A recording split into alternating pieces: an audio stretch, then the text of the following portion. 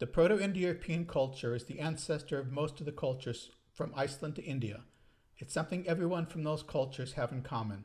It's our shared heritage, lying behind our societies and uniting them. Understanding it will not only tell us about our own culture then, it will show us what we share with others. Even though the Proto-Indo-European culture broke up 5,500 years ago, we can reconstruct a lot of it by looking at the different cultures descended from it. We look for shared patterns in the languages, in the beliefs, in the social structure, etc., and through seeing what they have in common, we can reconstruct where they came from. Among the things we can reconstruct are some of their deities. In some cases, we can reconstruct both their identities and their names. In others, their names are beyond recovery, but we can still reconstruct their personalities and characteristics. In this video, I will be talking about those Proto-Indo-European deities we can reconstruct with varying degrees of confidence. I won't be giving everything we know about them or how they were reconstructed, since there isn't time for that here. If you're interested in knowing more about them, I recommend going to my website, a link for which is in the description, or referring to my book, Deep Ancestors, which can be purchased through my website. It's highly unlikely that these are all the deities the Proto-Indo-Europeans worshipped. Indo-Europeans were enthusiastically polytheistic, so the number of deities they worshipped was probably quite large. However, the others have been lost, or if they have survived, have done so only in one or a few cultures, making them impossible to identify as Proto-Indo-European. The gods can be reconstructed more confidently than the goddesses, probably because they were less likely to be identified with geographical features. Some of the goddesses would have stayed behind with those features when the Indo-Europeans moved around to where we encounter them. Also, there was a tendency for the Indo-Europeans to adopt some of the deities of the people who lived where they moved, and this was especially the case for the goddesses, so many of them that survived into historical times are originally non-Indo-European. Of the deities, Deus Pater is the best reconstructed in name and in functions. The most obvious examples of his descendants are Jupiter, Zeus Pater, and the Vedic Dyaus Pater. Other traditions preserve the first part of the name, such as the Germanic Tibaz, while the Scythians the second part as Papias. His name means shining sky father, and he is accordingly a god of the bright daytime sky. Since his name comes from the same root as the Proto-Indo-European word for god, it's no surprise that he was the chief god of the Proto-Indo-European pantheon. Unlike his famous descendants Jupiter and Zeus, Deus Pater wasn't a god of thunder and lightning. They got that from the Near Eastern chief gods. After all, it doesn't make any sense for a bright sky god to be connected with storms. As the chief god, Deus Pater is connected with the natural law, the cosmic order behind all things, what's called weird in Old English and Rita in Sanskrit. In Proto-Indo-European, this is called the Chatos. Deus Pater doesn't establish the Chatos, which is laid down by the workings of the universe. What he does is enforce it, and his decisions, constrained by the ultimate law, are therefore perfectly just. Going along with this, Deus Pater is a god of oaths. As the god of the way things should be, Deus Pater is naturally god of priests, whose actions are intended to correspond to divine rules. Deus Pater may be appealed to for clear thought and law, and accordingly he is a good patron for judges, lawyers, government officials, and scientists, especially physicists. Chayumen gets his name from an abstraction, which might be translated as usness. He is god of social unity, of society's law rather than cosmic law. Like Deus Pater, he is a god of oaths, since society's continued existence relies on kept promises. He is a god of peace and prosperity, which he promotes as a god of exchange, of the circulation of goods. Perhaps unexpectedly, Chayumen is also a god of healing. This is because in Indo-European thought, health is the normal state of things, so a god of human normality is just the god to return someone to health. Chayumen is a good patron for financiers, doctors, peace advocates, negotiators, emergency workers, and anyone who works on society's infrastructure, such as garbage workers, road workers, plumbers, etc. Perkunos is either the striker or the oak god. He is found in some traditions as the thunder god, under names such as Taranis and Thor, which would come from the Proto-Indo-European Teutons. Perkunos is the god of the thunderstorm. As such, he has two main sides. First, he is a warrior or champion god. In this role, he is the main figure in the best-preserved Proto-Indo-European myth, the dragon-killing myth. In this story, a hero kills a serpent who usually has 3 or more heads, using an aerial weapon. In some versions, he's helped by a human. The death of the serpent results in the release of waters, cows, and/or women. This is a myth of both cosmic creation, since the serpent is preventing the growth of the world, and societal creation, since the serpent is preventing the free flow of wealth, like a dragon sitting on a hoard of gold. Perkunas' other main function is as a god of agriculture.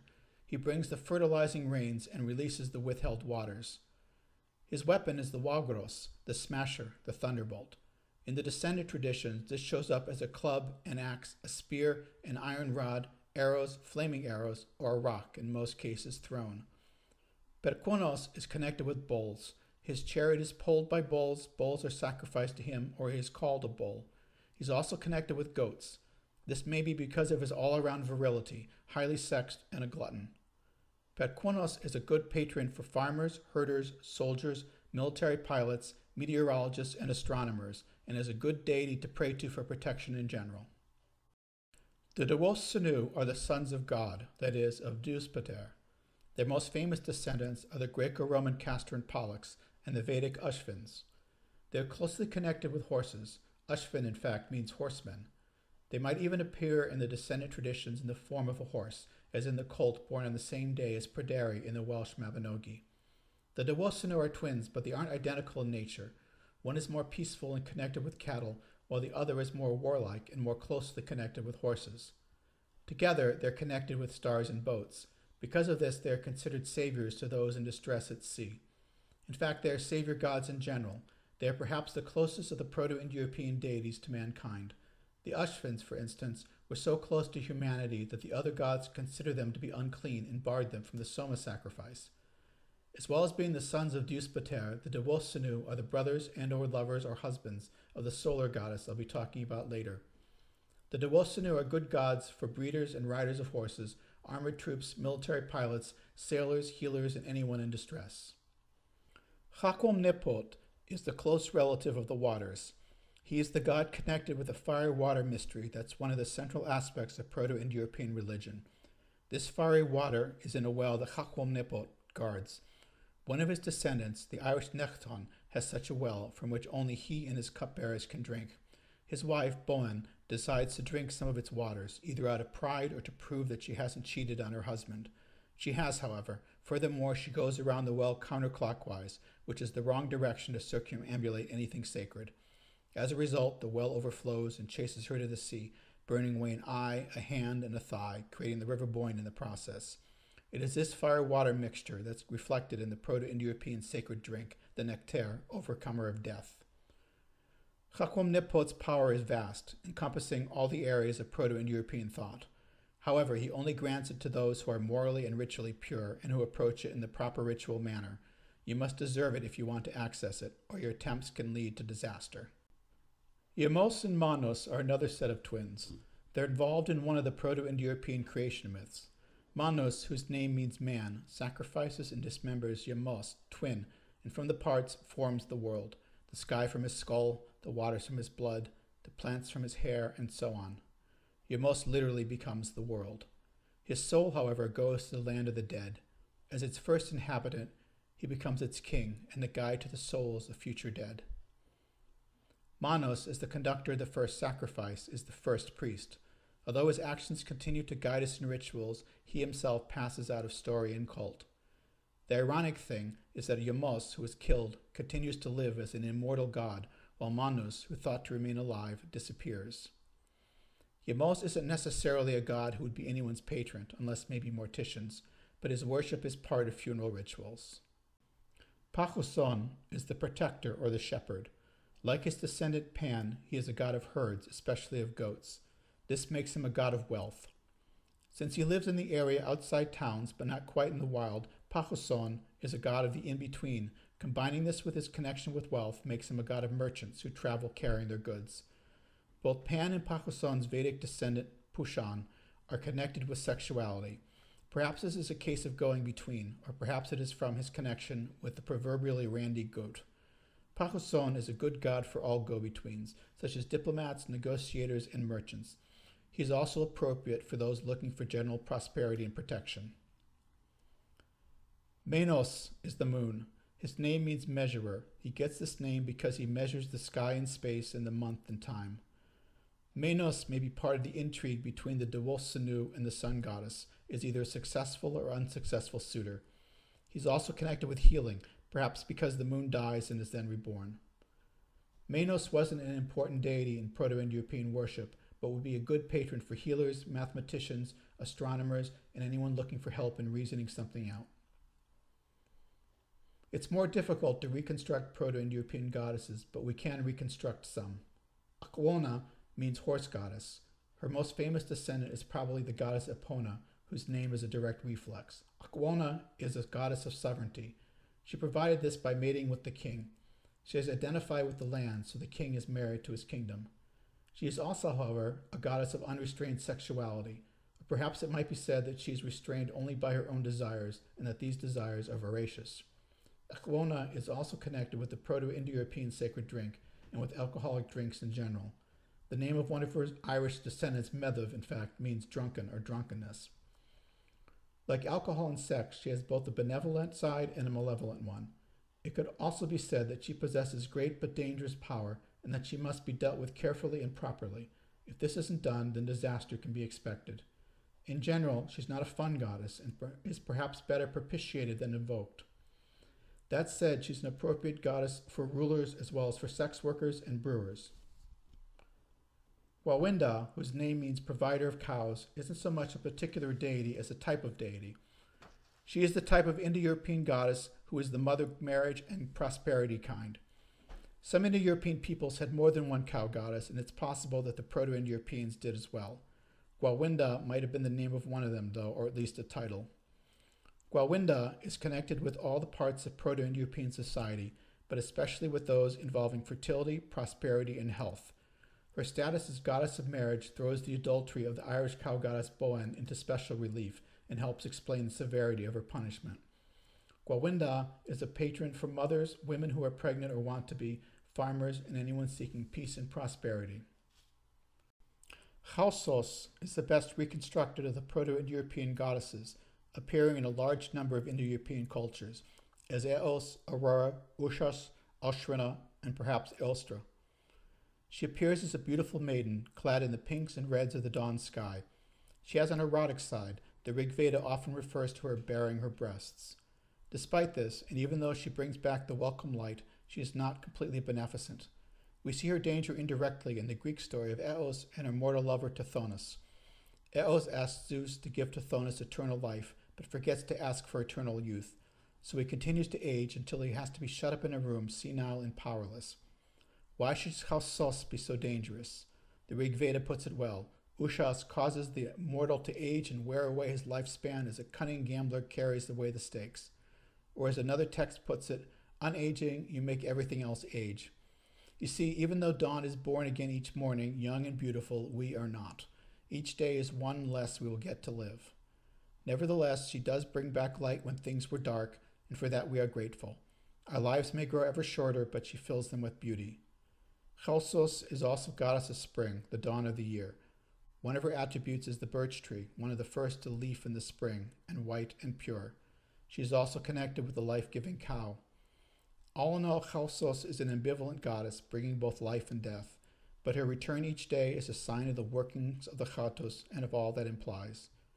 Chausos might be prayed to at dawn and in the spring, in praise and in thanks for her gift of light, and with the hope that the life left to us may be vibrant and strong. Sawal-Yosho Dukater is the daughter of the sun. She is the sister of the Dewos Sanu, so sun here refers to Deus Pater. In some of the descendant traditions, she has become confused with either Gwawina or Chausos, and there may have been some overlap in Proto-Indo-European times. Sawal-Yosho Dukater is connected with weddings, but the marriages of her reflexes rarely go well, or at least unusual. The Welsh Kigva is separated from her husband Pryderi soon after the wedding, for instance, and we all know the trouble Helen caused. Most unusual is that she may end up as the wife of the Dewos Sanu. With all this, she is still a patron of weddings and may be prayed to bless them. She is therefore a patron of marrying couples, especially of brides. Danu is a river goddess who in some of her descendant forms, especially in the West, becomes an earth goddess or the ancestor of a people. Thus we have the Irish people of Danu, the Greek Danuyans, and the Danes. Her name appears in the Eastern river names Danube, Don, Dniester, Dnieper, and Donets. Because she is a water goddess, Danu is a giver of fertility. This may have been how she came to be connected with the earth. Danu would be a good patron for farmers and for freshwater sailors. As an ancestral goddess, she may be called upon to watch over an entire people. Westja is the goddess of the hearth. Although she is found widely, we can't reconstruct a Proto-Indo-European name for her. This is probably because she wasn't strongly personified, being the actual fire on the hearth. Myths surrounding her are scarce. Because of all this, I reconstructed my own name for her, from the root hues, to dwell, or from west, to burn. Fire is the ultimate in purity. In fact, one of the Proto-Indo-European words for fire, pachar, may be related to the root pur, purify. The hearth is therefore to be protected from impurities. Hesiod, for instance, tells us not to expose ourselves to fire after sex, often considered a polluting activity. Hearth and home is, in Indo-European terms, redundant. The hearth is the home, and one cannot have a home without a hearth. When Herodotus wants to count families, it is hearths that he counts. It is by lighting a hearth fire that an Indo-European takes possession of land. Proto-Indo-European hearths were tended by the wife and mother. We see here how in the patriarchal Proto-Indo-European society, territory was owned by the husband of the woman who tended its hearth. This sheds light on why the fires of Brede, Vesta, and Hestia were all tended by unmarried women. These were the hearths of the land.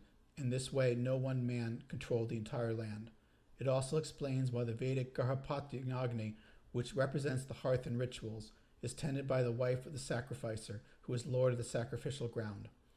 Westja might be prayed to by homeowners to protect their home. She is best worshipped at a hearth, which these days would be a stove. Appropriate offerings to her are portions of the household meals. Dekdul Mater is the Earth Mother. She may not have been Proto-Indo-European in origin, but she was still worshipped by the Proto-Indo-Europeans. She is a goddess of the fertile earth. Among the Slavs, she's moist Mother Earth. One title or name for her is Pultwi, the Broad One, that is, the one who extends widely. This describes the fields or the steppes, but it also describes her from the point of view of the worshipper. She is not a goddess of the whole earth, just to the part personally known to the people worshipping her. As a goddess of fertility, Dekdul Mater is often identified with cows. A common offering to her, however, was a sow, in part because they are especially prolific. Dekdul Mater may be a patron for anyone who works with the earth or life, such as farmers, biologists, and environmentalists. Kolios is the coverer. The land of the dead is ruled by a god, Yamos, but death itself is a goddess who drags people away with a noose or snare. She isn't a deity one would want to have a relationship with, so offerings to her are apotropaic, asking that she keep away, and are given over to her completely, with no part of them being shared by the offerer. She is not an appropriate patron, even for those who work with death. These are the Proto-Indo-European deities which can be confidently reconstructed. Others may look behind deities from the descendant traditions without our being able to identify them as Proto-Indo-European, and there are probably many who left no trace in our records. Again, if you want to know more about Proto-Indo-European religion, including my sources, you can consult my book, Deep Ancestors, or my website, both of which also have rituals you can use to worship these deities. Information is in the descriptions. So now I bid you, Ete Dewilbus, go with the gods. Thank you.